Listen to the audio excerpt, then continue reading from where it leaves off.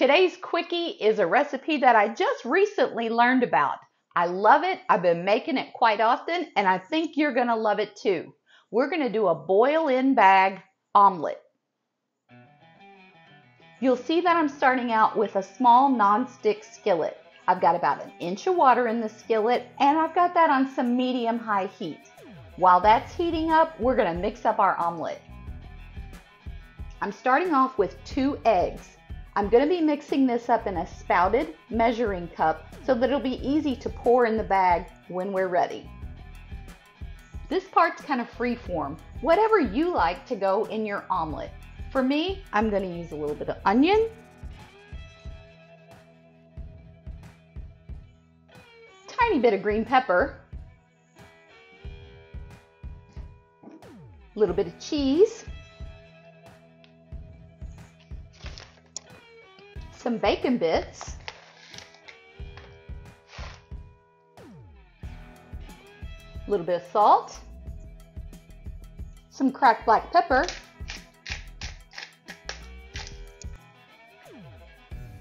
a dash of milk, and about a pat of butter.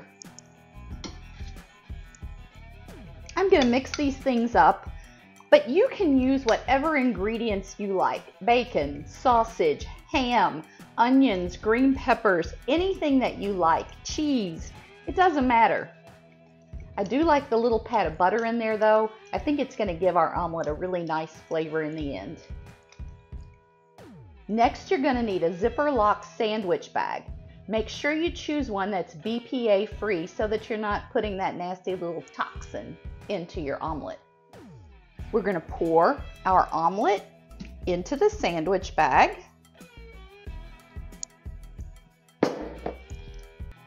It's important to get as much air out of the bag as you can before you seal it. Once we've sealed it, we're going to use some tongs to place this in our bubbling water.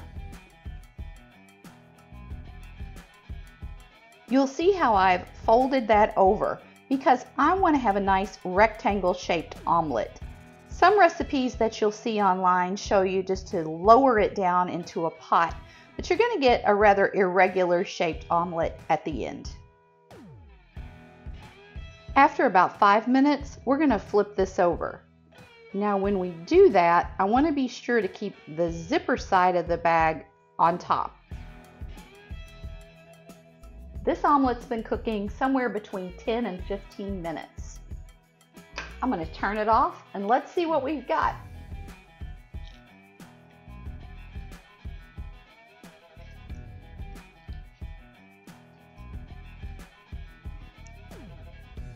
Ready! I'm going to top this one with a little bit of salsa.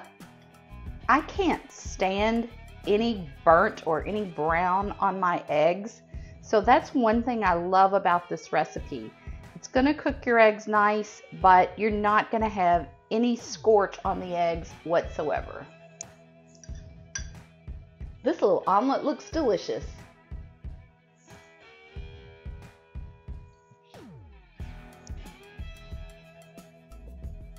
Tastes delicious too. This is going to be a great late morning snack for me. I want to thank my friend Carter for turning me onto that recipe. It's definitely a keeper.